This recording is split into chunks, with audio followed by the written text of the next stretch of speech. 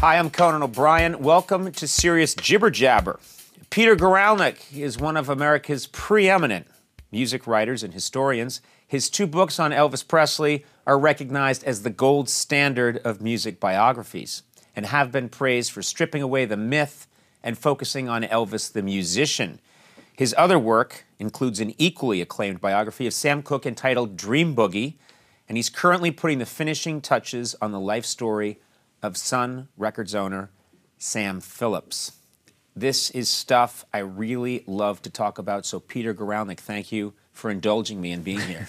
Well, thank you. I'm really excited to be here. Let's begin by mentioning that you were on my late night show, and we were chatting, and I had such a good time talking to you that I thought we must continue this conversation. That was 19 years ago. It takes me a while to get to things, but thanks for finally making this happen. Well, it's good to be able to have that, the sequel. Yeah, this is the sequel. Yes. This is the sequel, and we have a little more time now, and I'm a little more experienced. Let's get right into it. I am a big Elvis Presley fan, and had read just about every book, I thought, on Elvis, and then your two volumes came along, and completely reorganized my thinking about Elvis and changed everything.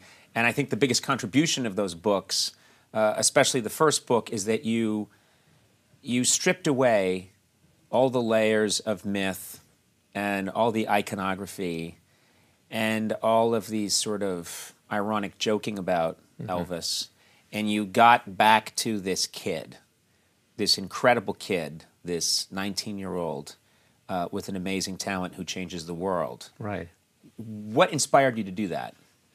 Well, that was, the intention really was to go back to a time when you didn't know how it was all going to come out. And the funny thing is, the two things that inspired it were, one, I was driving down Macklemore Avenue in South Memphis, where Stax Records was and where the Stax Museum is now. And I was driving down with a friend who had grown up in South Memphis, and she pointed out right across the street from the old movie theater that was Stax, a boarded-up drugstore where Elvis's cousin, Gene, used to work. This is way back, before I even thought about the book. And she just described how Elvis would be in there waiting for Gene to get off work. And she said, he'd be sitting at the counter, and his fingers would just be drumming. He was just he was hyperactive. And she said, and then she just said, poor baby. And I just had this flash of inspiration. This is a kid, as you said, he was just consumed with music. Any kid who was into music, or in a sense, who's consumed with anything like that, should be able to understand it.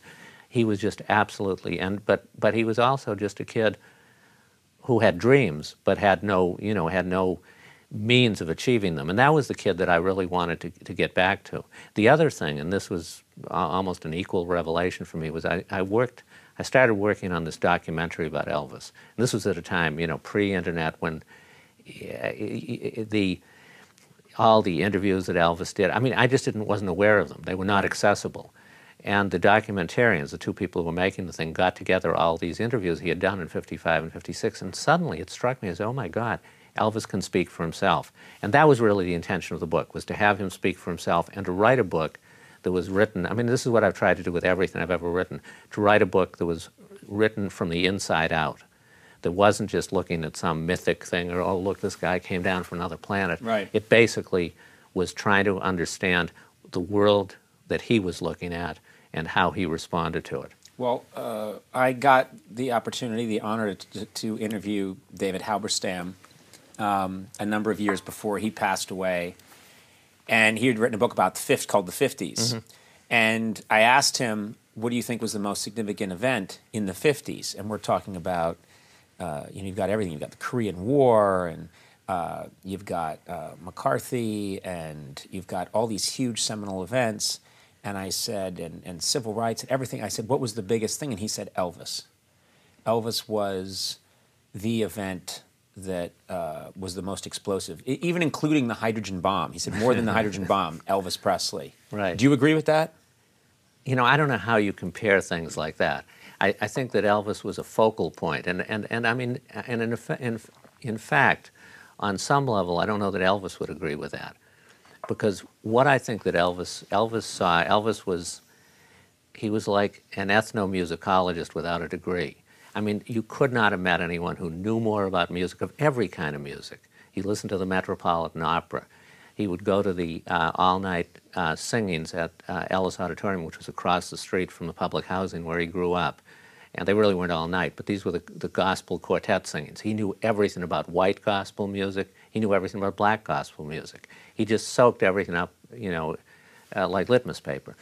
But he, I would say, more so than Elvis, that the 20th century really witnessed the triumph of American vernacular culture, and that Elvis was part of a movement. He was part of a continuum. And you could include Duke Ellington, you could include Louis Armstrong, you could include Hank Williams, Howlin' Wolf, Bo Diddley.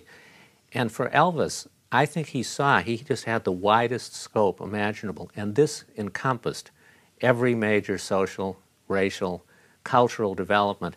And it also went on, in a sense, I think, the entire movement to create as great a cultural contribution as America has ever made to the world. It won over the world.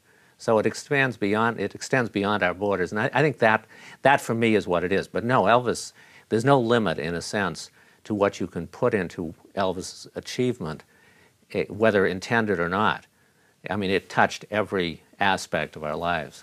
When I was in college, and it's the 80s, and I had sort of come of age with 60s and 70s music, and Elvis wasn't a big interest of mine.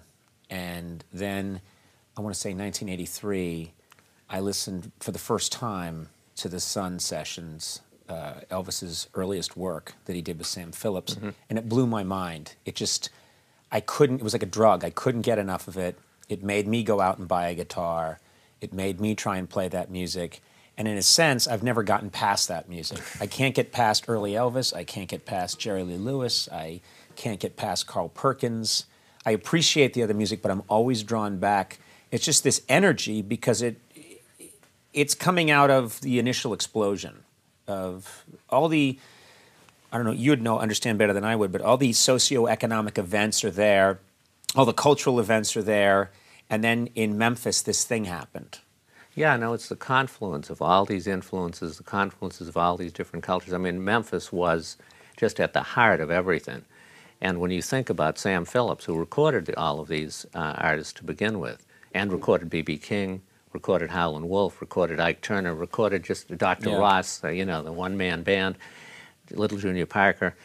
But what it brought together, I mean, in a sense, it was a plot to undermine the sense of separateness that dominated American culture. And it was very much what Sam Phillips envisioned from the moment that he first opened a studio on January 2nd, 1950, that he made that declaration to begin with. And if you listen, it's an amazing thing. You listen to B.B. King's first recordings that he made for Sam Phillips, or you listen to Howlin' Wolf, and what Sam was aiming for was rock and roll without there being any title to it. It was just a combination of all these different influences in this rhythmic drive. And it was a sense of exuberance. I think that more than anything else. And you get that sometimes. I mean, I really dug the band that was on your show tonight. Yeah. But I mean, the point is that so often, music can take on a kind of affectation, I mean, of attitude or whatever. Well, rock and roll is it's always, it becomes laden with all this stuff, which can be great, but rock and roll is constantly drifting, or pop music is constantly drifting away, and you're getting orchestras, and you're getting, people are auto-tuned, and then it gets stripped away, and people bring it back. Punk was all about saying, let's reclaim this. Let's reclaim this. Rock and roll is not for really gifted musicians in Styx or Rush. It's for people like us who only play 2 or 3 chords, but we have this feeling that we need to express. Well, yeah, I mean, Sam spoke about giving voice to those who didn't have voice, and he also spoke, in a sense, just about this sense of perfect imperfection. Right. That perfection is boring, but what you wanted was the perfect realization of this imperfect striving. Now, what's so interesting, I mean, I think I had, very much the same experience with Elvis that you did, in the sense of what brought me to Elvis was the blues. I mean, I just fell into the blues when I was 15 or 16, and I never turned back. And I hadn't heard the Sun recordings until after that. I mean, I had heard Elvis's popular recordings, but when he was in the Army in 59 or 60, RCA had no product to put out, and they put out 2 albums that it contained most of the Sun recordings, and right. I recognized them. I recognized That's All Right. I knew Arthur Crudup's That's All Right. I recognized Mystery Train. I mean, I knew Little Junior Parker's. And it wasn't that Elvis's versions replaced that, but it was so pure and it was so out of time. And that's what I think is so interesting about his early music, or Jerry Lee Lewis's early music, is if you didn't know it was rock and roll, you'd be hard-pressed to find a name for it. Right. Because it's so much itself. You listen to that That's All Right or Mystery Train, and you just listen to that trio recording, just Elvis's acoustic guitar, Scotty Moore's electric guitar, the slapping bass. And what does that have to do with rock and roll as it's defined? And very little. I mean, it's its own self. And that, I think, is that's what's enabled it to continue to have a life of its own. It's what's so extraordinary about it, is that it lives outside of, it's not running after a trend, it's just creating its own sound. Well, let's step back and create this moment, because you have Sam Phillips. Sam Phillips is a very unusual guy. He's kind of manic. He's very gifted, mm-hmm. But he has this kind of drive, this drive to bring black-white music together and get rid of the racial barrier. Mm-hmm. He sets up his own studio, Sun Studios. Mm-hmm. He knows Scotty Moore. Scotty Moore knows Bill Black. So he's got these musicians. Now, the great fable is that Elvis just wanders in off the street. He's a truck driver for Crown Electric, and magic happens. That's the movie version. Right. What I was struck by when I read your books is I realized Elvis kept coming back. He went to Sun Studios many times, mm-hmm. recorded. It didn't click. He would sing ballads. He would try things. He would hang around. And it was only when Scotty Moore is looking for a singer and Sam Phillips says, well, let's try that kid again. Mm-hmm. And he comes by, and even that session almost didn't work. They're trying and trying and trying. It doesn't work. And then Elvis is goofing around, and he just starts to play That's All Right, Mama. Right. And that's when the whole thing happened. Right. So to me, it always felt like it wasn't an accident. Elvis somehow knew he had something, and he kept coming back. He's like a salmon swimming upstream. He probably doesn't even know why he's doing it, but he just kept coming to Sun Studios because if you have that kind of talent on some subconscious level, you must know it. Well, Elvis was this guy who had not played out in public in any way, shape, or form. Right. He's a guy who practiced in front of the mirror. He's like a kid, practicing air guitar, except he got a guitar. And he did. There were other kids in Lauderdale Courts who were more accomplished, and he hung around with them to some extent, but he didn't play with a band. He didn't. Right.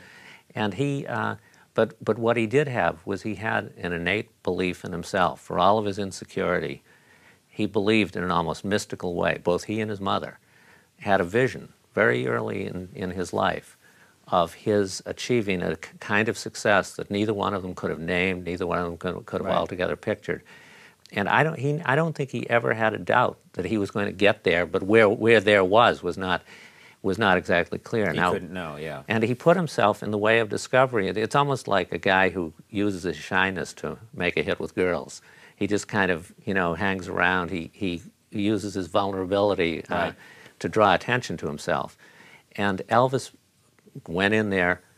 He cut that first record. I mean, actually, if you hear the acetate, which miraculously survived, if you listen to My Happiness and That's When Your Heartaches Begin, you hear all the vulnerability. I mean, he can barely play the guitar, but you hear all the vulnerability. You hear all of the feeling. It's such an unusual thing. It's not a trained voice. But it's something that communicates better than so many trained voices, than so many of the artists that Elvis admired, because they were such great singers, better singers than Elvis. But even in that first thing at 19, or 18 actually, he was able to get that. And then, you're right, he kept coming back and coming back, just to, struck up a friendship with Marion Keisker. I mean, like so many women, Marion Keisker, who was Sam Phillips' assistant, just she was the assistant who sort of was the gatekeeper at right, Sun. and she just, you know, she fell in love with him. Yeah. I mean, and I think she helped advance his cause with Sam, and then eventually, Scotty Moore and Bill Black were in a band. And as you say, Scotty was looking for a singer who could travel. Everybody had a day job, and nobody else was going to travel. And so they brought Elvis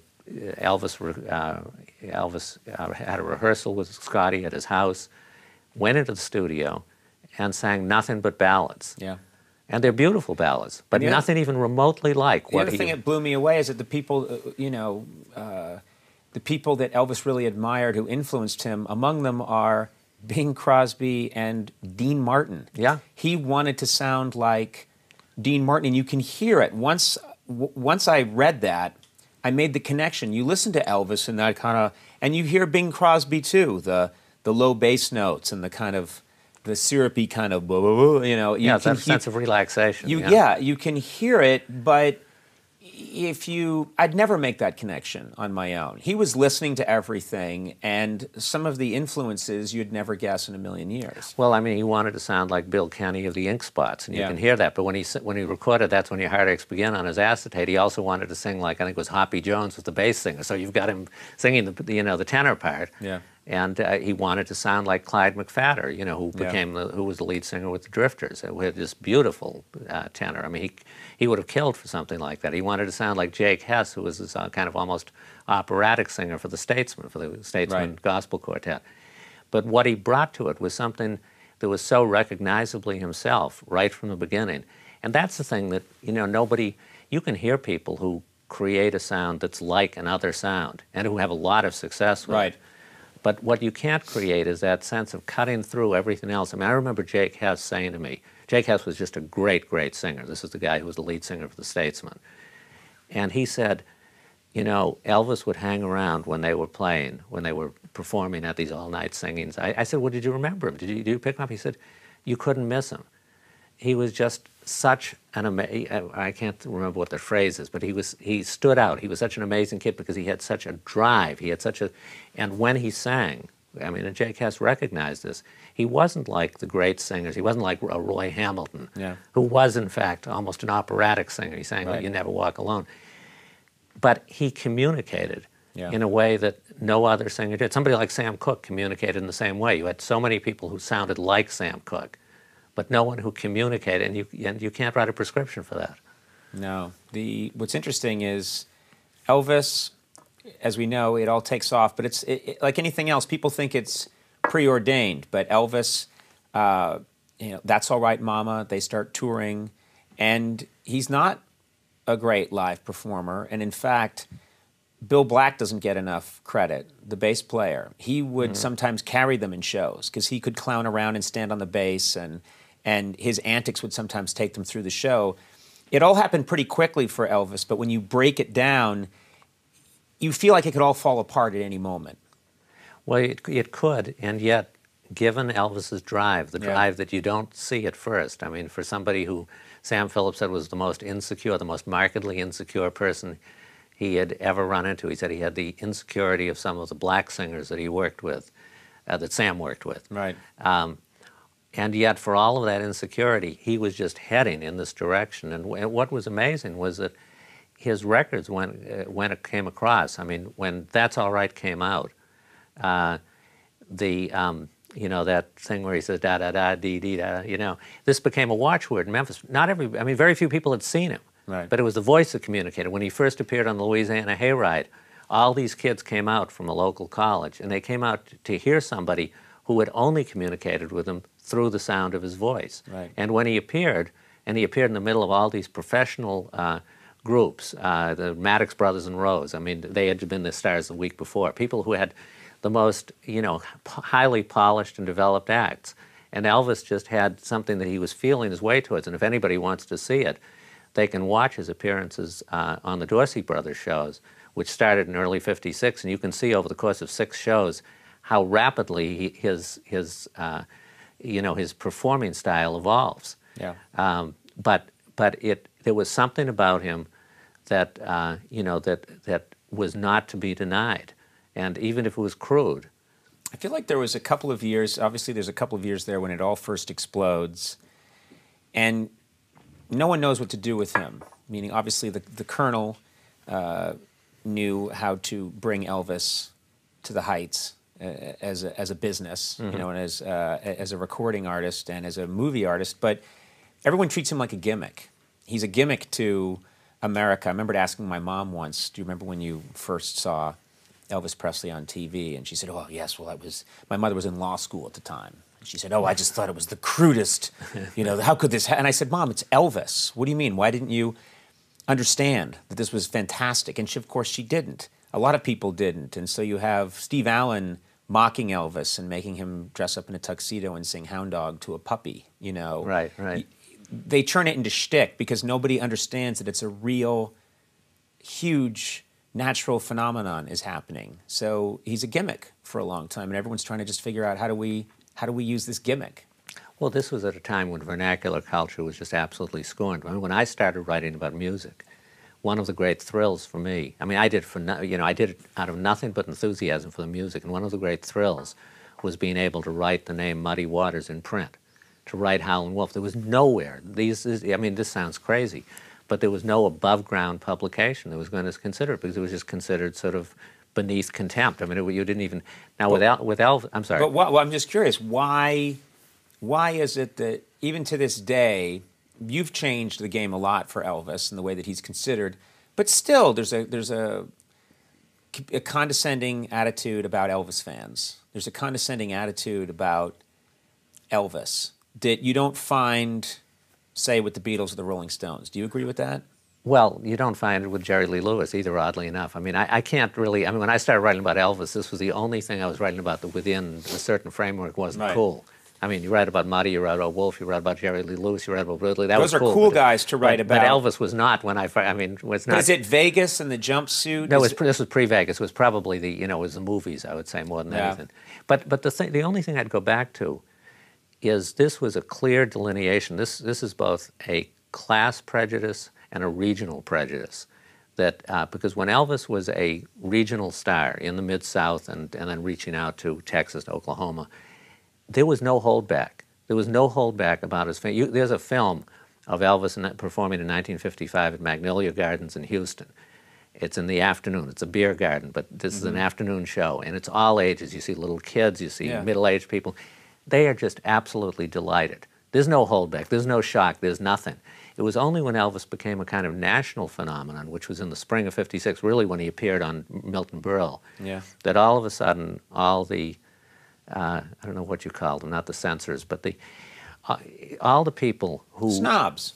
Well, there's not only snobs, they're also the people, whether they're ministers or they're politicians, who can call attention to themselves by saying, that's terrible, that's so shocking, that's awful. And that had never happened before. That's actually the reason that Steve Allen dressed him up in the tuxedo, was because there was a huge movement to throw him off of the show, for him not to appear after the Milton Berle appearances. Right. Because he needs to be censored. But I guess all I'm saying is there was and there remains, just as there remains racial prejudice to an extent that we often don't recognize. There was a class prejudice. This is the way people will talk about rednecks. And there was a regional prejudice. And it came into play only when Elvis crossed the Mason-Dixon line, only when he became a national phenomenon. He comes up to New York and he starts performing for the entire country, and people have a problem with it. It's funny, you touched on the movies, and it felt to me that in the 50s, everyone thought that rock and roll was a fad, so it's something that you wanted to survive, meaning you wanted a career intact after rock and roll. So if you look at late Buddy Holly before he dies, he's getting more interested in producing strings. There was a whole attempt, I think, in the early 60s to say, like, rock and roll is over. Do you know what I mean? That happened, but now we're cleaning it up. Or to kill it. Or to kill it and get more acceptable. Let's get, what's his name from the Beach Blanket movies? More acceptable. Frankie Avalon. Frankie Avalon. Let's get Frankie Avalon. let's replace these guys who threaten us. Let's clean this up. And sometimes, a lot of times, the stars themselves are eager to survive and become legitimate. And there's something with Elvis where you feel after he gets back from the army, he wanted to be thought of. His first appearances with Frank Sinatra, but it's pretty cool appearance, though. Great appearance, but there's this sense that now he wants to graduate to, I'm tired of being the freak show, and I'm tired of being the lightning rod for everybody's anger or adulation. I'm tired of being, now I want to make movies in Hollywood that are good box office. I want to be a legitimate star. Is there something, does that make sense? I want parents to accept me. I think there's partially that's true, because the whole path to stardom. I mean, when you mentioned Colonel Parker before, who was a brilliant manager, right? But who and a revolutionary manager who really saw the movies in much the same way that MTV developed, where the music sold the movies sold the music, which made sense up to a point. But for Elvis never had confined his ambition to one thing. He wanted to be a big movie star. He wanted to be James Dean. He wanted to be James Dean. Yeah. Exactly.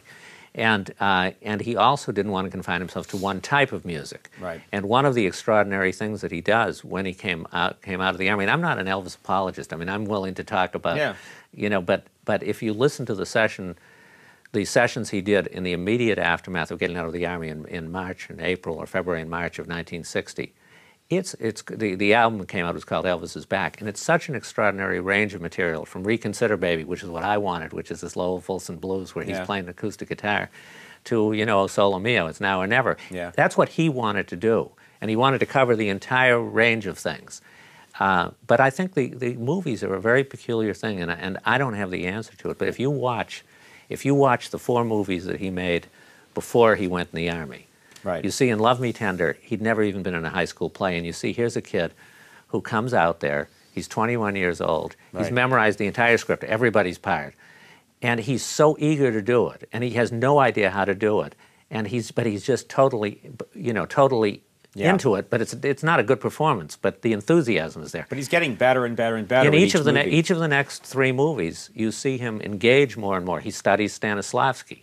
Yeah. I mean, he's totally into the Stanislavski method. He wouldn't take acting lessons, but he's aware of that, and his performance is as much listening in the last 2 movies, in King Creole and Jailhouse Rock. It's as much listening as it is, acting. Now, I can't for the life of me. I've got no idea what happened. I mean, his mother died, and this really... Well, that's huge. That's huge. Because he has this connection with his mom that he doesn't have with his dad. He had a real connection. He had a real connection. What I'm saying is... But not like with his mom. Right. I wasn't disparaging his connection with his dad, but he has this thing with his mom that's almost mystical. And his mom dies, and it's at this time when he's also confronting he's terrified about going to the army because he thinks this is going to end his career. He's convinced of it, and he's in the army when his mother dies. Yeah, and he's in the army, and he falls apart. I mean, he falls apart, and then you get the sense that his mom was really she had so much belief in him. He was so close to his mom that something happened there. It's no coincidence to me that he gets back from the army, and what I've always noticed about Elvis that bothers me to this day is there's nobody who's more talented. There's nobody who's better looking. He is a rare example of the complete package. And he is at the right time, and as Roy Orbison said, he's the firstest with the mostest. Right. He's got it all. Yeah. And he is passive. He doesn't like the songs they give him in the movies, but he sings them. He doesn't like the movies, but he does them. Why was he so passive? Why did he sing the song Clambake? Why did he sing? I mean, these songs are dreadful. And you think, he was Elvis Presley. Why couldn't he stand up and say, I'm not doing this. Get me Liebert Stoller. Get me real songwriters. Let's make a real soundtrack. Well, I think one thing that happened was that one of the ways the Colonel bolstered Elvis's confidence, I mean, there are these letters that he wrote to both Elvis and to his father while Elvis is in Germany in the army. And they're the most extraordinary letters to bolster. I mean, Elvis is just in the depths. Everything's over. And the Colonel says, look, I've got this deal, I've got that deal. When you come home, we've got $5 million worth of movies lined up. Yeah. But to but to do the movies, you've got to fulfill the contract, and I think that became part of it. But the big thing to me was that he made a couple of serious movies right after he got out of the Army. He made Wild in the Country, and he made Flaming Star, and they were seriously intended. Don Siegel directed Flaming Star. It was Elvis admired Don Siegel. I don't think Don Siegel admired Elvis, as it turned out. But the point is, I can't for the life of me say why it is that in neither in those movies nor any of the others did he show the flair that he had shown in those pre-Army movies. And I think I mean, in other words, what he did in Flaming Star and Wild in the Country is you would say your line, and then I, as Elvis, I'd blurt out my line. But there was no sense that I was listening to what you were saying. There was no connection. I mean, he had, that's a hard thing to say, but I feel like in many ways, and this is, I know it sounds simplistic, or maybe it is simplistic, his mother's death, Duke Ellington had a similar crisis of confidence, or when his mother died. He said he didn't write a note of music, I think, either for a year or 2 years after his mother died. In Elvis's case, though, it was almost a matter of belief. Everything that he had imagined happened just like this, one after another. There was not a false note from the time he first made his first recording up until he went into the Army. So from 54 to 59, it's really just an unbroken... It's an unbroken, and it all happened just as he sort of saw that it would and should. And it was all for, not just for himself, but for him and his parents, for his family. And then his mother dies. And he spent the rest of his life trying to figure out, why did this happen? What does this mean? What's my function on Earth? I mean, and he explored Gurdjieff, he explored all kinds of New Age religions. He wanted to join the Self-Realization Fellowship. I met Dayamata, who was a very serious woman, you know, who was the head of the Self-Realization Fellowship, which had started out with autobiography of a yogi, Swami, I can't pronounce his name, but and Elvis wanted to be a monk. This was, you know, he was serious enough about that, but I mean, he was in total pursuit of the answer, which of course is always a bad idea, since, you know, you're unlikely to find the answer. But I have. But I'll will you tell me, when are you going to tell me? After we're done. I'll take you to a special cave I have. But so he gets back from the Army. You've got this period of these movies which are increasingly dreadful, in my opinion. And you know, I listen to Elvis every night practically on Sirius Radio. There's an Elvis channel, and I love it. But then every now and then they say, now we're going to go to the movie soundtrack show, and they play the songs from the movies. We need you fast forward. Then. And I switch the channel. I can't take it. And because it's Elvis digging a ditch. It's not something he wants to be doing. He's doing his best, but artists like Elvis who survived into the 80s got a chance to work with real, and 90s, get a chance to, they're redeemed. They get to work with great producers who, you know, Johnny Cash gets this whole resurgence. Roy Orbison gets a resurgence. They're taken seriously. They're treated appropriately as icons and heroes. And their work is refurbished. Do you know what I mean? There's that beautiful black and white special with Roy Orbison that everybody plays on. There's always part of me that's very sad that Elvis couldn't have lived to see how great his work was. Do you know what I mean? To see how, I know that he knew that he was loved and idolized, but to see that whole generation come out and play with him and support him. Do you know what I mean? And let him know that his work was, that he was the king of rock and roll, which can sound like a carnival title, but that he was someone who was revered and that his work really meant something in the American tapestry, you know, and that I don't think he ever got that chance. I mean... Well, I think the fact is that the last 4 or 5 years of his life, he was what could be called clinically depressed. And I'm not having even my honorary doctorate. I feel a little reluctant to, you know, give that diagnosis. But I think that were he able to look back on from the vantage point of the present day, he would be enormously gratified at how seriously his music is taken at this point. But I think one of the things that happens, and it's because of the movies, it's because of a lot of career moves, but is you tend to miss the musical high points, the evolution of Elvis's music in any number of different directions after he got out of the Army, so that when he comes out of the Army, he becomes a ballad singer in a way that he had always, that's how he described himself when he first met Sam Phillips. Yeah. And he sings these beautiful ballads by Don Robertson, by Doc Pomus and Mort Schumann. I mean, he sings in Viva Las Vegas, which to me is, I mean, I've never liked, well, it doesn't make any difference whether I like it or I don't, but the point is that I'm just not speaking as a fan. Yeah. But he does this song, I Need Somebody to Lean On, a Doc Pomus and Mort Schumann song, and it's absolutely gorgeous.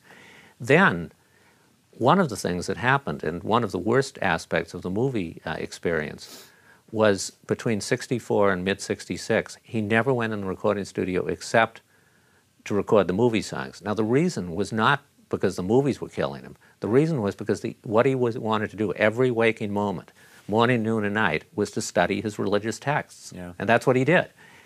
The Colonel, who had no real input into Elvis's creative life. I mean, he suggested one song, you know, I'm standing here, the stage is bare. That was the only song, was Are You Lonesome Tonight, which Gene Austin, whom the Colonel had a lot to do with, had sung in his career. The Colonel realizes that they're falling down on their contractual obligations to RCA. And the Colonel comes up with the idea of Elvis recording a gospel album, which was always close to. That's what brought him back into the studio. He recorded How Great Thou Art. And that's what brought him, while he was recording that, he's doing all these other songs like Down in the Alley. I mean, he just would go from one to the other. That essentially began his regeneration in music, which led to 68 comeback 68 special, and to his recording in Memphis in '69 with Chips Moman, which was the one time after working at Sun that he worked with a producer who was really going to challenge him. And then he's got, I mean, Suspicious Minds, and he's back. He's back, and there's a period of time in the late, from the comeback special into the early '70s where he really feels like he's rejuvenated. He's totally engaged. And he's engaged because the Vegas shows challenge him.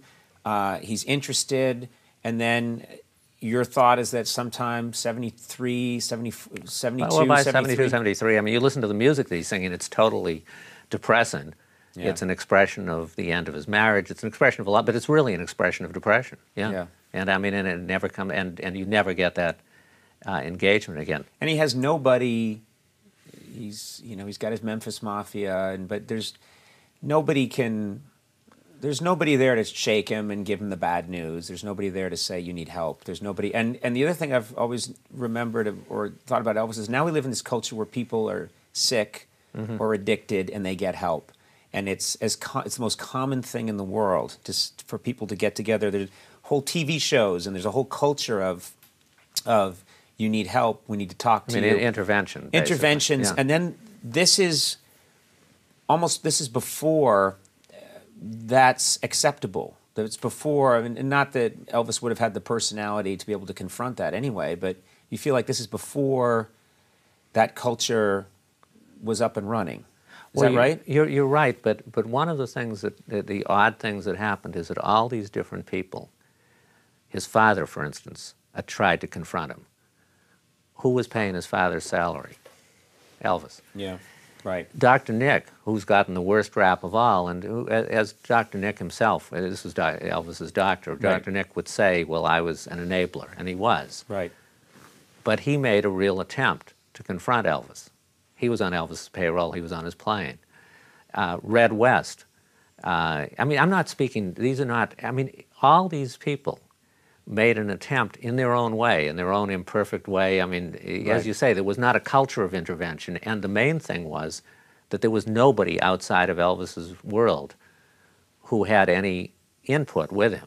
Right. So that, you don't like it, there's the door. Right. And he could say that to his father, he could say it to, his doctor, he could say it to the guys who worked for him. But there was a genuine attempt in many ways by people who loved him to tell him the truth. it was a complete failure. Right. But you know, you think about it. I'm sure you've seen this in your life. I've certainly seen it in my life, and I've had friends who have fallen on hard times in any number of ways, whether it's depression or it's drugs or whatever it is, and you make an attempt to intervene, and you think, well, I know what should be happening here, and you're operating within the context of a culture that knows what an intervention is. Sometimes it works, but most of the time it doesn't. Right, right. So I feel there were certainly people who were just along for the ride, but there were an awful lot of people who were sincerely concerned about Elvis. Vernon, I mean, the thing that killed me the most, I think, in writing the second volume, Careless Love, was the scene where Vernon is just looking at his dead son, or just, and it's just kind of like, I mean, it used to make me, every time I'd think about it, it would make me cry, but it was just like it's just, I've done everything, I did everything I could. I tried to protect you, I did, I mean, I forget what exactly it was that he said, and it's just devastating. And he was a person of limited sophistication. Yeah. Well, Careless Love is great and fantastic and extremely difficult to read. It's your subtitle for it was the unmaking, the unmaking of Elvis Presley, Right. And that book broke my heart because the first volume is all about the explosion and the ascent, and then the second volume is so much of the second volume, or the second half of the second volume, is everything coming apart, and in this slow, torturous way. And I've found that book very difficult to read. It's a very sad story. It was obviously. hard. It was hard to write. But it's like that Ford Maddox Ford. This is the saddest story. Yeah. And it is. I tried to. Technically, it was really a challenge, because what I tried to do was to vary it. What I wanted to do was to create the illusion that this time it may come out different. Yeah. You think you know at the end, Sure. but maybe he's not going to die this time. And so, for instance, I began the book not with him in Germany utterly depressed, which is the second chapter, but with him coming back to this country, kissing the ground when he arrives in Memphis, going into the studio with just these unbelievable, ambitions and aspirations, and achieving them. And I tried to sustain that, and then using the Colonel, whom I very much liked. I mean, he was a fascinating guy. Well, I have to ask you about the Colonel, because you got closer to the Colonel than anybody. Oh, I don't know about that, but I don't know another writer that got that close to the Colonel who didn't let people in. Mm-hmm. And what was your take on the man? I mean, he lived many years after Elvis died. Was he ever able to put what he and Elvis did together into perspective? The Colonel was, Elvis chose Colonel Parker. It was not the other way around. Right. Even as a 20-year-old, and for all of the loyalty that Elvis felt to Sam Phillips and to what he had done, he saw the Colonel as being the one person who could take him into other worlds, the worlds he wanted to go to. So, and it was a partnership that worked very well for many years. One of the great things about the partnership was that everybody in Hollywood, everybody everywhere they went, in the way you described, the Steve Allen thing, took them as total yokels, each of them, both Colonel and Elvis. And the two of them played their roles. They were like Mr. Inside and Mr. Outside in a certain sense, and just chortled. I mean, and took these guys who were taking them for rubes for everything that they had. I mean, Hal Wallace. I mean, I found all this correspondence from Hal Wallace, who was the first person to sign Elvis to a movie contract and produced many of his films. He was ready to just tear his hair out, to kill himself over the ways over and over again in which he got taken contractually by somebody he felt so superior to.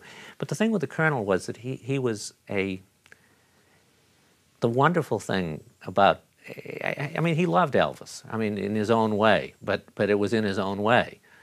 But the wonderful thing about whatever interaction I had with him, it was like playing chess, and it was like playing chess with a master who, whatever move you chose, you knew he was about 7 steps ahead of you. Yeah. And my initial contact with him, after first meeting him, was a correspondence that went on for about 1.5 years.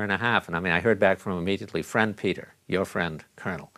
And it would be like, I would try to approach things in the most circuitous manner, trying to get answers. And he would just send me back something. I remember one letter he wrote, "I feel sorry for you, Peter. I didn't know you were writing a book about Elvis." This is after we'd been going around for, he said, "I feel sorry for you. That's really the worst." I sent him a draft for a thing, you know, that's the worst piece of historical inaccuracy I've ever seen, you know. I don't think you should publish it if you can't confirm that every element of it is true. So I said, you know, I write back to him, I say, "Colonel, you're absolutely right." I said, you know, but the thing is, how is anyone ever going to know the truth if you don't say what? And then he just volleys that right back at me, you know. So, but over the course of several years, while denying that he would or could help, because he said, "I'm not a dirt farmer," and I said, "Well, me neither. You know, I'm not looking for dirt, but you know, it would be."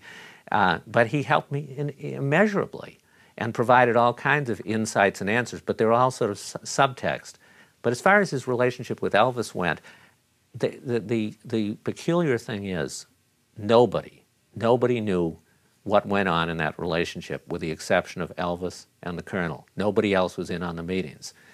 And the people who I think really formed the portrait of the Colonel that has become, you know, the standard portrait. Yeah. Are generally speaking, and they're the ones who also formed the portrait of Elvis's father, Vernon. You know, it's like in the Tony Joe White song, claimed he had a bad back. I mean, yeah. It's without her Pokes out Annie. Yeah, exactly. But these were the guys who worked for Elvis, who are totally different. I mean, Jerry Schilling is nothing like Red West.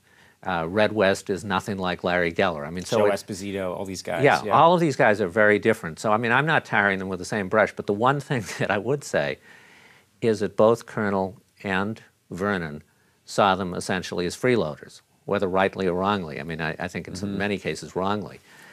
And they did everything in their power to get Elvis to cut these guys loose.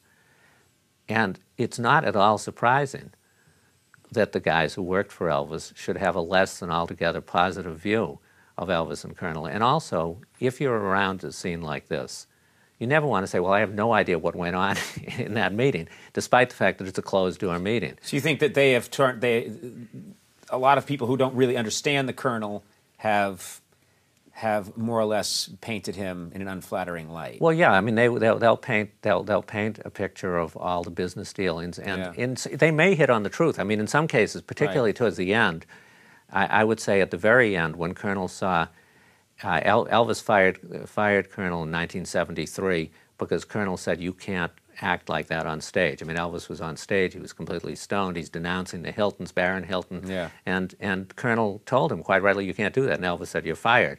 And then they went back and forth for about, I forget how long it was, 2 weeks, 3 weeks, something, maybe not that long. And Colonel said, "Okay, fine, I'm walking, but you owe me $2 million." I mean, which Elvis did. Anyway, from that point on, I would say, you know, Colonel's business practices were somewhat questionable in the sense that I think he saw this could come to an end at any minute, the end is coming, and he took advantage of it.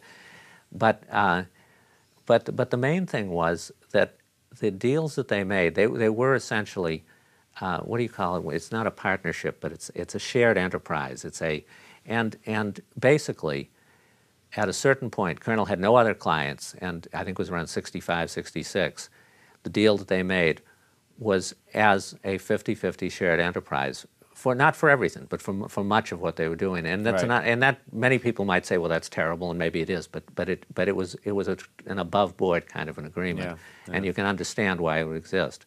But basically, everybody. What turned me around was meeting Colonel was really interesting, but what really turned me around, and turned me around as far as Vernon went too, was getting into the archives at Graceland. I mean, both the Colonel's archives, which are just unbelievably extensive, and also the Elvis archives, which were mainly up on the grounds, and seeing the correspondence surrounding so many of the deals, the contracts, the correspondence. I mean, I want to put out a book of Colonel's correspondence, because I think it would give people it would just be, I mean, I would annotate it. How on top of everything he is. Oh, yeah, and also how funny he is, and how clever he is, and how, again, I'm not trying to... Because he gets dismissed a lot as the guy who Elvis is doing a massive show at the biggest hotel in Vegas, and the Colonel's in the lobby selling badges and Right. ribbons, and I've seen the footage, and you think that's not what the manager's supposed to be doing. But he was probably doing it just as much for effect as anything else. Yeah, he was amusing himself. Yeah, he was happy to sell some balloons. Right. And acting like it was a carnival ride that people were coming to see. Yeah, no, I mean, he was a man of many contradictions, and he was not somebody who was ever going to reveal his innermost self, either emotionally or, I mean, in a sense, Colonel's approach to things was the opposite of Elvis's approach to music, in the sense that Elvis revealed a vulnerability and a sensitivity that was antithetical to the music that, to what popular music had been before him.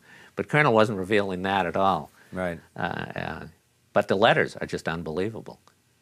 You wrote a book, Elvis Day by Day, which I love, because it takes you literally paging through day by day what Elvis is up to. It was really fun to write. Well, it's fascinating too, because you just see the whole arc and down to the nitty gritty. I mean, towards the end of his life, Elvis is playing. Would feel to me like these podunk areas, like he's touring, and you wonder, like, these tours seem to be taking him farther and farther away from cities. Is that true?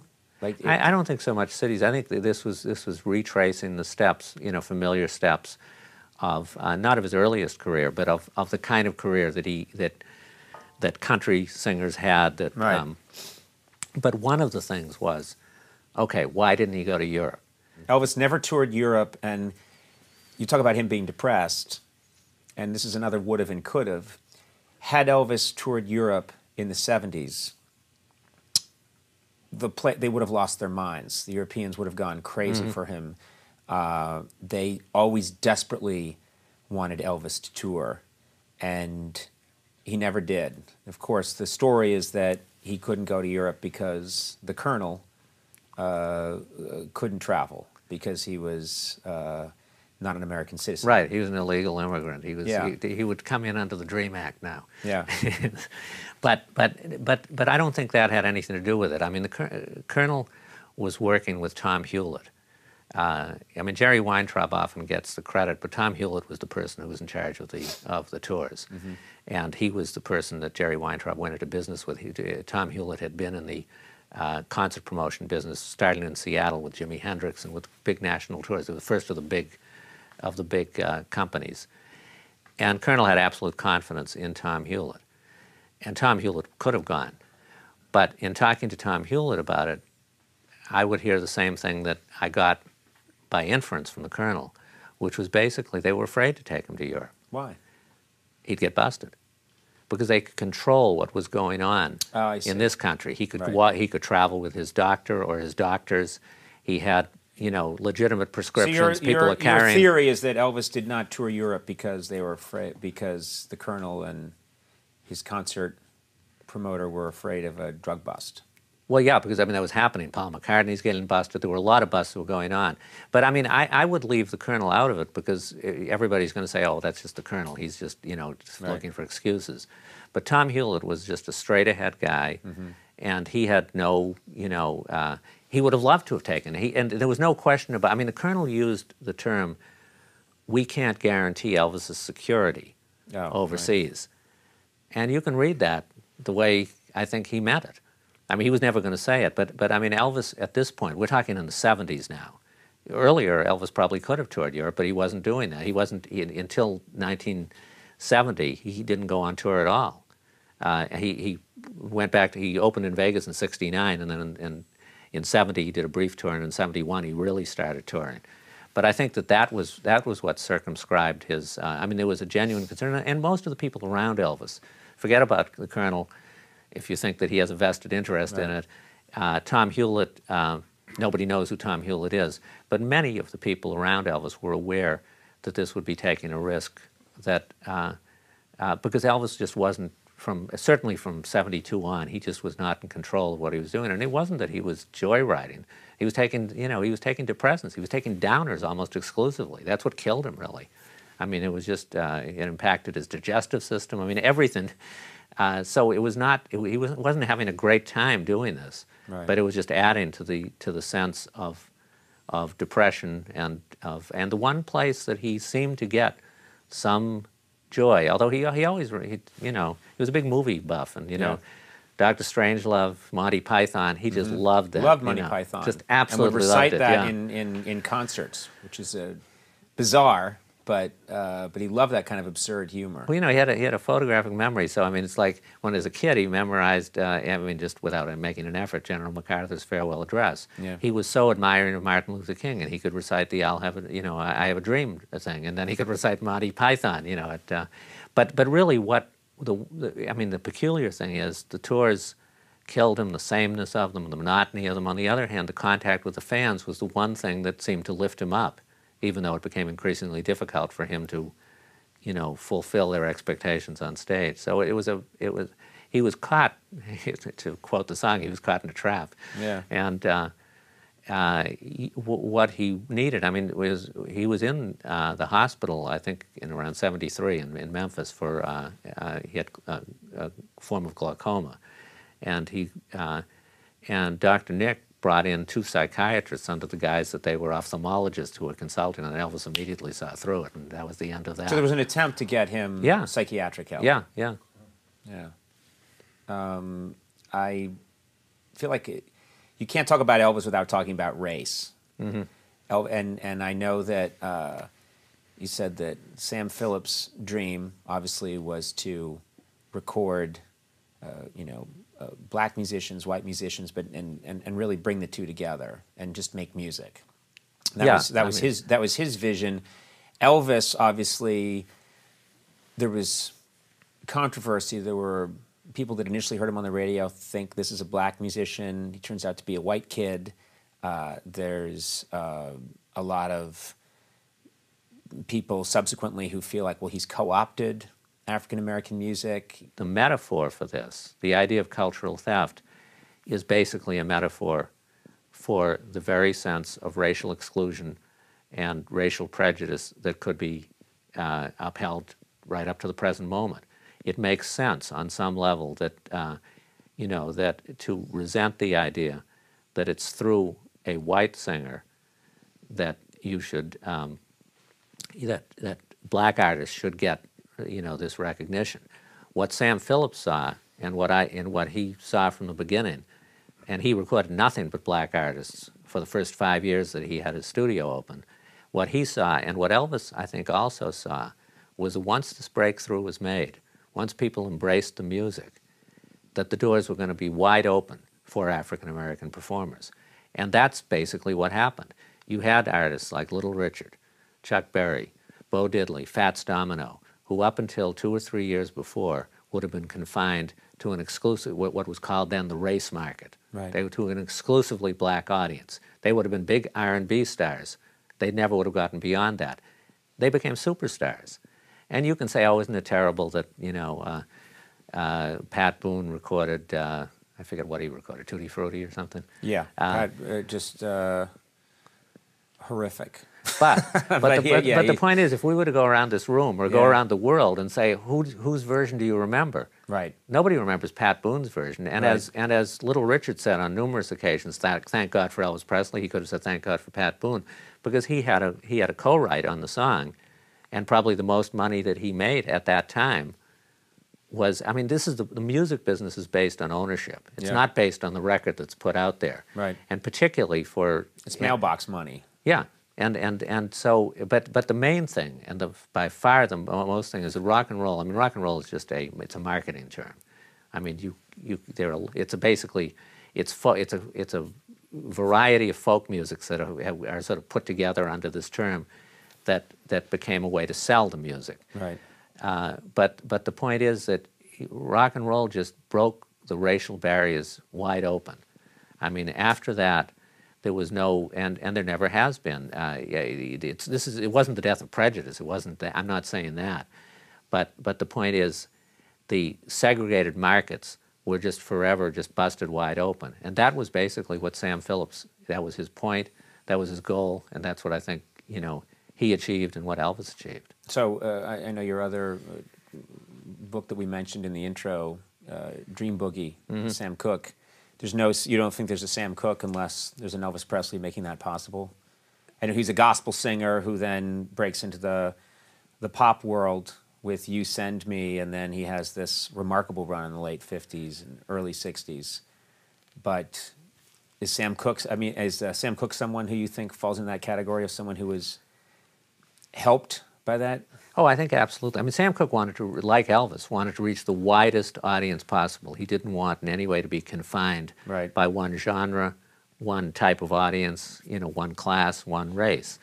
And I mean, the peculiar thing with Sam Cooke is what busted the market wide open, in addition to the segregated market, was Ray Charles's I Got a Woman, which came out at the end of 1954. And after a lot of inspirational music prior to that, I mean, music like Shake a Hand by Faye Adams, or Roy Hamilton's You'll Never Walk Alone, which is, a Rodgers and Hammerstein song from Carousel, I think. But it's this inspirational music. Solomon Burke started out with that. But Ray Charles with I Got a Woman, for the first time, translated directly a gospel song called, it's just a gospel song by the Southern Tones.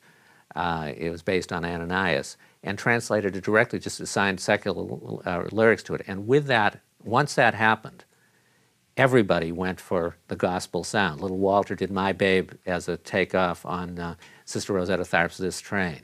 Little Richard was signed up by Specialty for the same reason.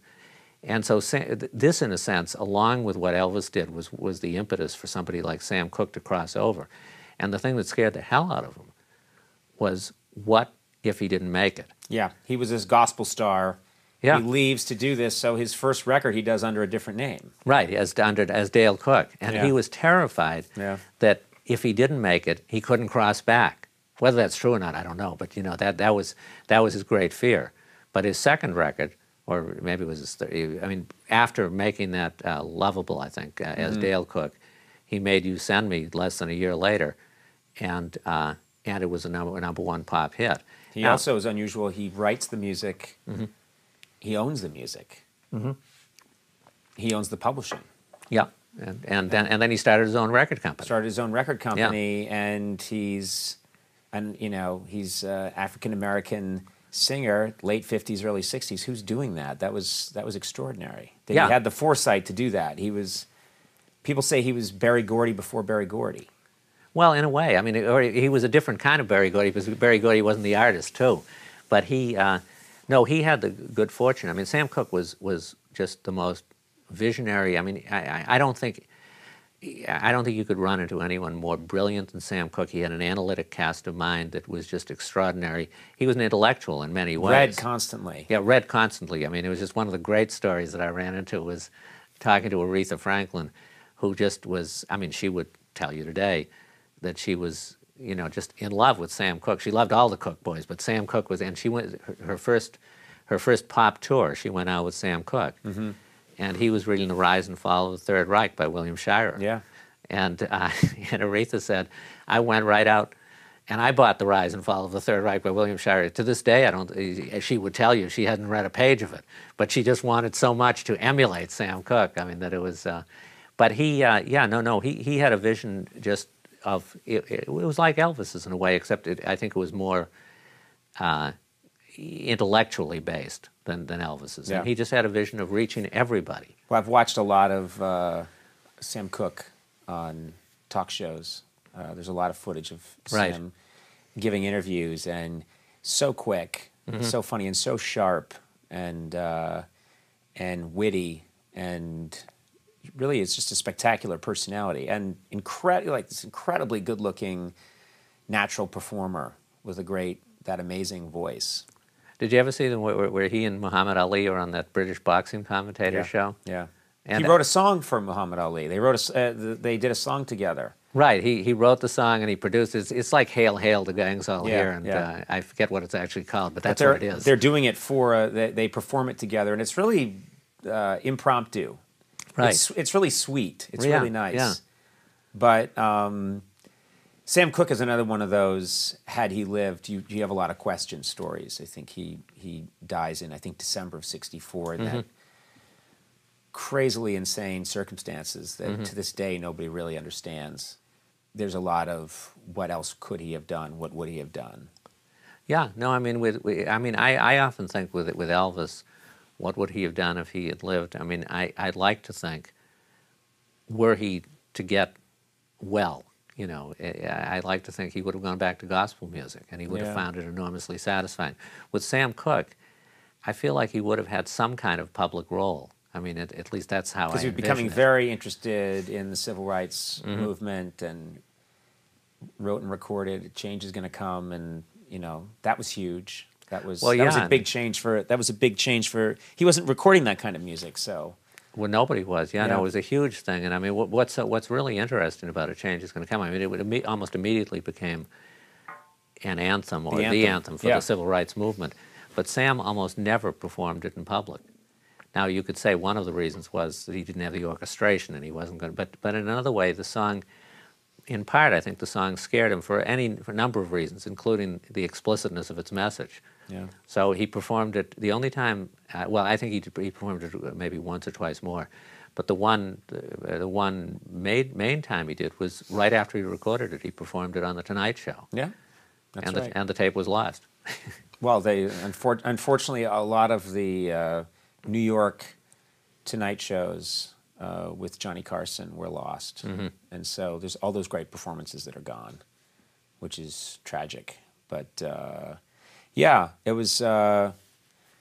There's that sense with Sam Cooke and with Elvis where you can waste too much time doing this, but with both those artists, I spend time obviously wishing there was a different outcome, but you know, I think about this a lot with Elvis specifically, is wishing that, or hoping that he could have been well enough to live longer and see, you know, how respected he is by people like you, by intellectuals, by people, by historians, how he's, you know, achieved that status rather than just the truck driver who, the fable that he played a lot in his movies, the country boy who hits a gold mine and it's all a fairy tale, you know.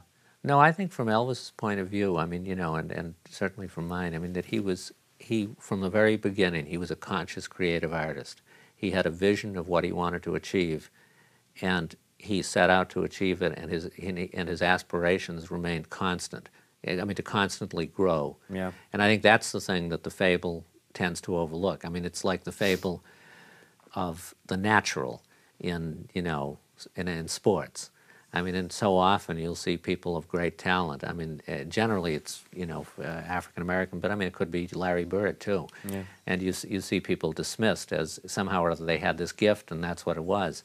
But that isn't. But it's never what it is. I always say talent is overrated. Talent doesn't interest me nearly as much as perseverance. You know, and it's that drive you talk about with Elvis that gets lost in the shuffle a lot, which is he was talk about his legs moving when he performed, which was so controversial when he first started doing it. People thought it was sexually suggestive. He just couldn't stop his leg from moving. Right. And you read those great stories about him driving with the band all night to get to a gig. He couldn't go back to sleep.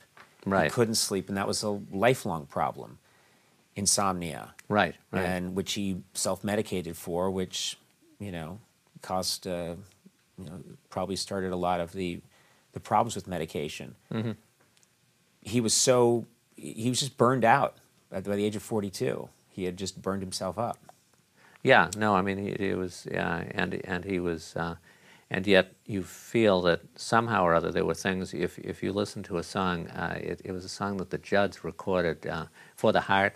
You listen to a song like that he did towards the end of his life, and you hear that same gospel infusion, you hear that same sense of, I mean, you don't hear it often in the late songs, but there you see him just sinking his teeth into it and putting the same kind of feeling into it that he does into, and that's what you look for. It's basically that's what is so extraordinary about his music, about the music of someone like Howlin' Wolf. And this was, you know, about Sam Cooke, is that they had something essential to convey, they had something unique to convey, and that whatever else they were going through, even at his worst moments, you can see Elvis. There's a moment where I can't remember what the song is now, where he's at the piano in one of the very late performances. And oh, is this where someone's holding the microphone yes, for him? Charlie Hodge is holding the Yeah, microphone. yeah, I know the performance. I'm trying to think of the song. But I know that he's at the piano and there's not even a mic stand. Right. So Charlie right. Hodge, I think, is like right. holding the microphone for him. I feel like it's a Roy Hamilton song, but the point is, he's just, and I don't even think it's not even that his vocal is that, it's not what it might once have been, but he is doing everything in his power to put that song across. He's so invested in that song, and that's all I'm saying is that's what carried him from the start, and it's what carried him and any other great artist to the finish. And it was Sam Phillips's point about him, about Wolf, about Charlie Rich, about Jerry Lee Lewis, was not that they were